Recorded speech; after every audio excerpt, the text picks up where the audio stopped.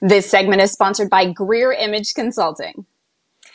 Fall has officially started. I think it's so nice that the weather is cooperating. So we'll take that little cool down as a hint of what is to come. And to honor autumn, we thought we'd talk about the best sweaters for your body shape with Raquel Gordian of Greer Image Consulting. Stephanie actually had to break out her sweater collection today. I did, and I'm so excited. Good morning, Raquel. How you doing? Good. I'm doing great. Good morning, Rosie and Steph. I'm so excited to be here. And like you said, yeah, took a walk this morning. It was cold or cool, which was cold amazing. for Texas, right? Yes. For Texas. That is a thing. All right, let's talk about getting started with apple shapes. You wanted to start with a white sweater. What does an apple shape mean, and what should we be looking for? Yeah, so absolutely. So the apple body type, so you typically will carry a little bit more through your chest and through your abdomen. So what we're doing, and kind of balances the theme throughout the sweaters that we're talking through today. So for apple body type, the first sweater to try is a V-neck. So because you're a little bit wider through the midsection of your body, what we're doing is kind of narrowing and really framing your face through a V-neck. The other option for apple body types is going to be a boat neck. So we have this midnight blue boat neck there, and you're doing the same exact thing. So while with the V-neck, we're balancing inward, with the boat neck, we're balancing across. So oftentimes apple body types will have a little bit narrower shoulder girdle. So what we're doing is giving you a little bit of structure through there. Ugh, these are all such good tips already, because I'd said to Rosie, I hope I picked the right sweater for my body type. I've never really thought about it. So really good stuff so far. But let's talk about square or rectangle shapes, what those are and what sweaters go best, starting with the navy sweater.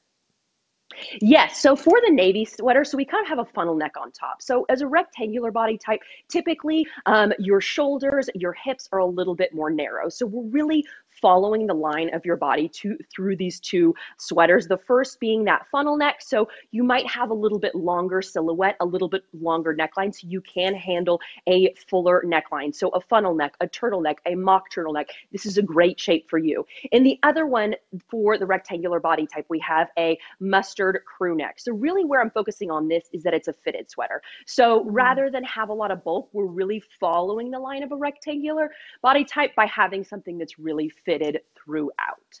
Awesome. Shout out to my fellow pairs. Let's start with the black sweater for the pear shapes. Yeah, so for pairs, so you're going to have a little bit narrower shoulder girdle, and then your widest point is going to be your hips. So we're really balancing through your hips with this off the shoulder neckline. So kind of like the boat neck, we're basically creating a lot of structure right here, again, to balance the hips. And then the other one is going to be a turtleneck. So you can do a little bit fuller neck. Again, you might have a little bit narrower shoulder here, so you can handle a little bit more volume on top. So you can see with this camel turtleneck, it's a little bit thicker on top, and feel free to do a thicker weave, thicker turtleneck, and you can definitely handle it. And how about triangles, Raquel? Let's start with the green sweater here. Yeah.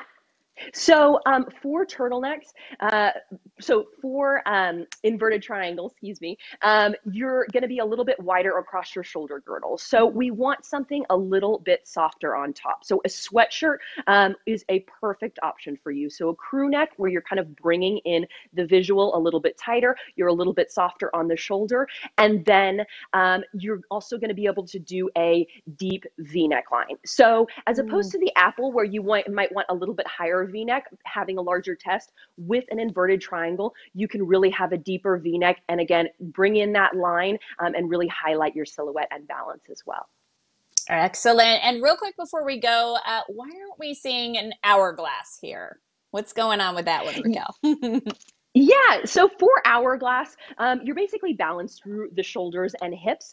So you really can do all of these shapes, and you'll really be relying more on your face shape and kind of neck length. So if you have a little bit longer neck, feel free to kind of fill that in with a mock turtleneck, a turtleneck, like the rectangle, a funnel neck. If you have a little bit shorter neck, you can do a V-neck to really open you up. So you're really going to focus on face shape, neck length to get the right sweater. A little something for everyone. Yeah, Raquel, excellent expertise as always. We appreciate it.